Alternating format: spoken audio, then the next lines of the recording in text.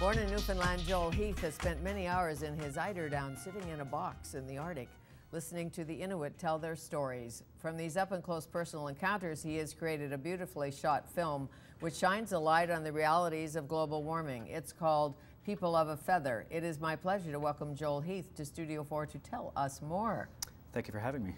I guess you like cold weather. I do, yeah. You do, for sure? Especially when you have eiderdown, it keeps you warm, and so there's no worries. And I'm kind of proportionally built like an Inuk, so I think I'm adapted well for the cold. Okay, and what led you to the Arctic? I went up there originally for school. I was doing my PhD studying sea ice ecology, looking at the ecology of the winter ecology of the eider duck. And so I got up there, I got to meet the people in the community and formed really good relationships, made some really good friends. And that was the good part. Yeah, for sure. Meeting the people, hearing their stories, the real stories. Yeah, I went up for the biology, but it became the people that won me over at the end of the day. Yeah. I'm sure. Yeah. Because if this is your land, where are your stories? Is one of the great books ever written. And the stories of the Inuit. Yeah. So take me there. Sure, yeah. How cold? Not as much cold as it used to be. When the first few years we were there, it was really cold, and it would be minus 35 plus wind chill. And then if you're driving at 70 kilometers an hour on a skidoo, it gets kind of cold. But it's pretty rare that it drops down to minus 35 these days. Although minus this winter, 35. Yeah, that's cold. And you chill. Did get frostbite. I did. Yeah. Yes, you did. Yeah, the first as soon as I was there, like the first within 2 or 3 days, it was, and it was partly because I wasn't experienced in thermoregulating dressing up and. But also because I was. What are you supposed to do? What do they tell you? Yeah. Inuit who know what to do. Yeah, and it came as a real surprise. So you have to take snow, you have to take freshwater snow, and you hold it on. So it was all over my cheek, and so you hold it on your face, and amazingly it clears it up. But don't take saltwater snow. It has to be freshwater snow because it'll just make it worse. That's what that was the lesson I learned the hard way. The hard way. Well, how do you know if it's saltwater snow or I guess exactly you have to be an Inuit. Have to be Inuit to figure that out. I know better now. Sea ice ecology, what does that mean? Yeah, it's kind of the interactions between the animals and the ice and how they deal with the ice changing and moving. And and for the birds, it really makes a big difference because they need open water in order to dive, to feed. And so depending on the dynamics of the ice, it really affects what habitat is available for them. And the people and the eider. Tell me about the eider duck first. Yeah, it's a huge bird. It's like 3 kilograms. It has the warmest feather in the world. They dive to the bottom to feed on mussels and sea urchins. They swallow the sea urchins whole, which is amazing. They're super tough birds adapted for winter in the Arctic. Most birds migrate. These ones stay there all winter long, and so they were a key resource for the people. That was interesting. No migration. They stay there, so they are totally dependent on what's going on with the ice and all of that. And the people make a living plucking those feathers. Not exactly plucking. Tell me how that works. Yeah, so traditionally they would have sewn the skins together into these beautiful parkas that we were able to recreate for the film. Now they collect the down from the nest and put it into kind of modern textile parkas. And a hard job. Yeah, it's so much work. You have to collect the down and then go through and clean. There's usually some kind of lichen and sticks and that in it. And so it takes a lot of work to sort through. Yeah, and what about those mosquitoes? Yep. That. The nice thing is if there's a bit of wind, the islands are all very long and narrow, so often there's a bit of wind off the water, so it's not as bad as some places, for sure. But there's a wonderful part in the film where one of the men picks up an egg out of the nest and takes it to the ocean, floats it in the ocean, and it floats rather than sinks.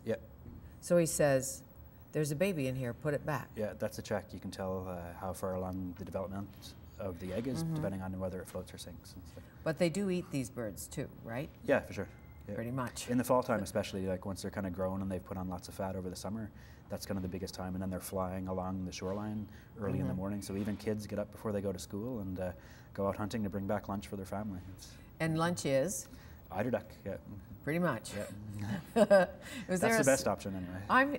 Eider duck, anything else? Yeah. I guess there's not a lot of lettuce. No, that's exactly the thing. There's fried chicken and everything else that comes in from the south, but definitely the best option is local free-range organic country food. Right. What does it feel like being up there? You were there, what, how long, 5 years? I've been working there 10 years, so since 2002. 10 years? Yeah. Okay, so typical day for you. Early on, it would have been out on the ice in my box, staying there for most of the time. These days, it's been more traveling around, trying to learn more about the larger scale of the islands and learning about the oceanography in different places. And the islands are is it the Belcher Islands? The Belcher Islands, yeah. The Belcher Islands. Yeah. Right. Out in the middle of Hudson Bay. Yeah. And there's very diverse habitats because the oceanography on different sides of the islands is very different around the east part of Hudson Bay, and so there's a real diversity of habitats and animals. And, so what do the people tell you about what's changing? Yeah, it was a surprise to me at first when I learned. I went up there with the kind of the preconception that, you know, I was going to be looking at the effects of climate change, environmental change on sea ice habitats. And I learned more and more about how hydroelectric projects are actually a huge part of that. And because electricity demands are in the wintertime, whereas spring runoff is in the summertime. And so basically the hydrological cycle is being reversed, and all this warm, fresh water gets dumped onto the sea ice in the middle of winter at the opposite time of year. Because of the hydroelectric facilities? Yeah, it's because basically the energy is stored as water behind the dam. And so that means that the rivers are basically at the mercy of our electricity demands. And so part of what we're wanting to think about for solutions is ways that we can store and distribute energy differently, so we can still use hydroelectric power, but just kind of make it a more environmentally friendly way of doing it. And who's on side with that? No one right now, but the momentum that we've been getting. Wait till they see people of a feather. I hope so. Yeah, it's been really exciting to see the dialogue that started to happen with that, for sure. So what were the challenges shooting this? I mean, cameras at minus 35. The temperature was a big thing, for sure. One of the biggest things was to recreate all this clothing for the people that hadn't happened in like 50 years. And the skill was still there. There was a lot of the people that actually helped make the clothing. A few of them have already passed away. And it took about 1.5 years to get all the skins cleaned. Right. And but it was great. We brought the elders into the school. They showed the kids how it was done, and so it was part of the culture program for the school as well. Sure. Yeah. So the elder tradition was, take me back. Yeah, they would take like 30 skins, and you'd have to clean off all the fat, and then you cut them and you sew them together. The women would use the female birds, the men would use the male birds for their parkas as well. Really? Yeah, it's really, and so the men's parkas are a lot blacker, because the male eiders are black and white, whereas the female eiders are this beautiful brown mottle color. Yes, that's because we're not supposed to be seen because we're having You're the babies. on the nest, and right, you are the peacocks. Right. The males. Vulnerable to predators, yeah. Vulnerable to the predators and all of that. But the whole idea that you spend all that time, I mean, every day pretty much the same, I'm thinking, aside from the odd polar bear that might that'll mix walk things by. up. And yeah, for sure. Yep. Did you see polar bears? Did you come up close and sometimes too close. uncomfortable with the polar bear? Yeah, sometimes like when we were sleeping, we were woken up by one shaking our bed one time. That was definitely a wake-up call. Were you sleeping in the box, or were you sleeping in a little house or an igloo or what? Yeah, we had a cabin in some situations, but there was a few places we were working where we had a weather haven tent, and we had a bear fence, but somehow the snow drifted over, the bear got through the fence, and it was trying to get into our tent. I guess it thought it was like a seal den. It was trying to break in. And, Great. Yeah. I hear polar bears aren't that friendly. Well, many bears aren't Most that of them, friendly, even though we see in the movies that they're cute. But you don't want a grizzly. You don't even want a black bear trying to get into your tent. It's a personality thing, though. I think some bears are fine and will avoid you, but if you get that one jerk, then you got to watch out. Sure. Yeah. What about the kids in this community? Yeah. Say there's a young Inuit lad who would like to be a doctor, like to go to university, like to get out, like to be a movie star. Yeah. One of the really exciting things is that just in the last year, Simeone, the lead character's son, Daniel, who's in the film, that was his first winter out hunting on the ice for this, and now he's decided that he wants to go on and be the wildlife officer for town. He would be the first local wildlife officer, so he's up in Iqaluit, he's going to school, he's working really hard, and that's really exciting. Oh, great. Yeah, it's awesome. When you leave the Arctic, what do you miss? You come back to the city. Yeah, the people, for sure, the slower pace of life. Even though when we're in production it gets pretty busy, things just kind of take their time a bit more. The cold, crisp air in the middle of winter is definitely great. Yeah.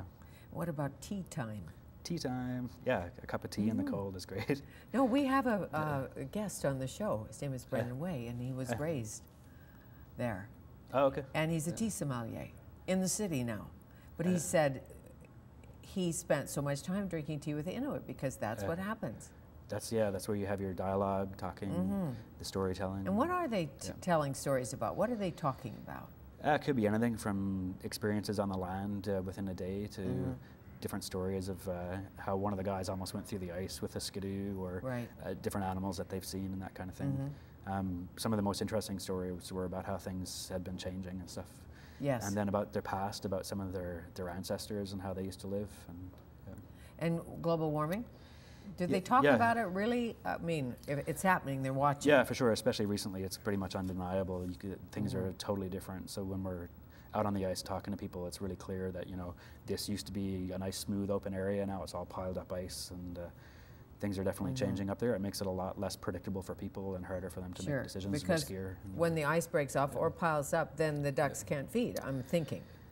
Yeah, it affects the birds as well, and the birds affect and the people and all of that. Yeah. So when they celebrate, when there's a celebration, a birthday, a something, a big community feast. big or something community like, feast, Yeah. what happens? Everyone in the community pretty much gets together and they share food. It's like a giant potluck. Everyone's Share a bringing, duck. Yeah, share a duck. Share ducks. Yeah, share some seal meat. Lots of local free-range organic food, which is really. Yeah, for sure. The other option up there is kind of fried chicken or like food with a lot of preservatives, and so people still really take pride in bringing back local food for sure. Not a lot of veg. Not a lot. You can get some food that comes in there for sure on the plane, but high carbon footprint for a bit of lettuce in the Arctic for sure. Yeah, for sure. High carbon. And not so much nutritional value. What do you want Canadians, Americans, festival watchers to glean from this film? Yeah, I think first and foremost for me, as well as what comes across in the film, it's very cultural. It's about the people, it's about their past, their modern day life, the comparison between the two, and how the Eider kind of ties that story together. Yeah. So it's such a compelling cultural Sure. story, and that was the plan, was to have that kind of be forefront so people understand what life is like up there. And through that story, though, we understand how things are changing, how they're different, and in particular, how hydroelectric projects are reversing the seasons of the hydrological cycle. And the last of our hunter-gatherers, really. Yeah, they're still living. I'm not saying they're going away tomorrow, but if you can't make a living and you can't eat, Yeah.